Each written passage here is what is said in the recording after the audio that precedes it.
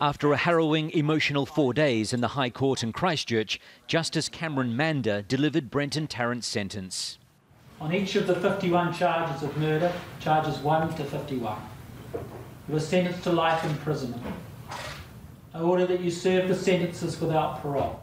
Tarrant showed little emotion, even when being told he would spend the rest of his life in prison. Outside the court, there was relief and gratitude that the convicted murderer and terrorist had been given a sentence never before handed down in New Zealand. But it was mixed with the realization that the pain will go on. No punishment will bring our loved ones back. We respect our justice system and the New Zealand Muslim community and the non-Muslim as well. We stood together against hate. The court was told Tarrant's actions after he entered the two mosques on March the 15th last year were premeditated and calculated. He had studied the layout of the buildings and when they would be busy.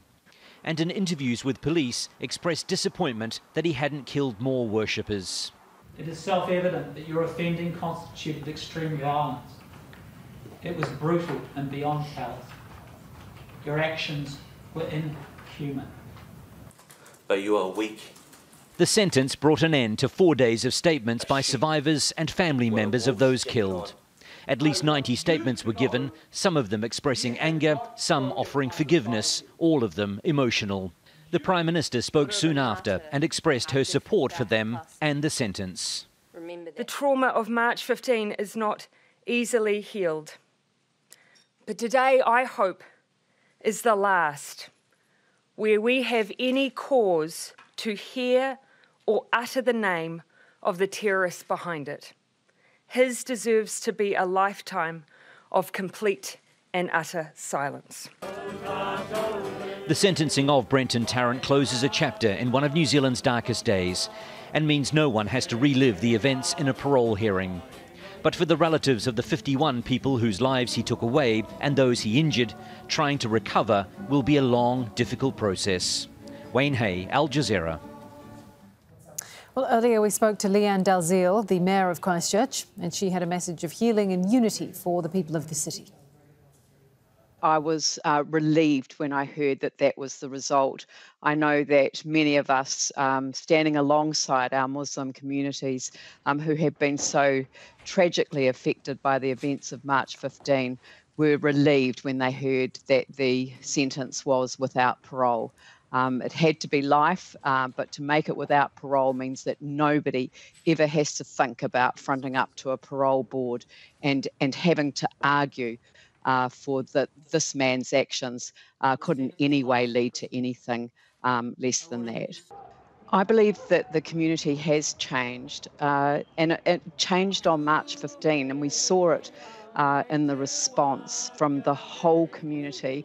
You know, the tribute wall that developed over the days that followed, which really did indicate an outpouring of grief and compassion and love. And then the one that really sticks in my mind was the call to prayer 1 week later, standing in South Hagley Park opposite Al Noor Mosque, where just thousands of Christchurch residents turned up quietly and silently to send the strong message to the Muslim community that we're here, we've got your back, and that sense of togetherness, that spirit of togetherness, that is what I believe will see us through, and that is what we must continue to demonstrate to all of our communities in their diversity as a city, saying that this is a place that there is no place for hate in our city.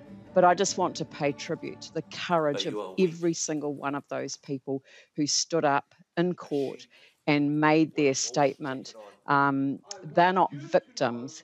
They are courageous individuals who deserve our respect. They were so dignified, and my heart goes out to each and every one of them, and I thank them for what they have been prepared to do for our city, and we will continue to work together to make sure that this is a city where everyone has that sense of belonging.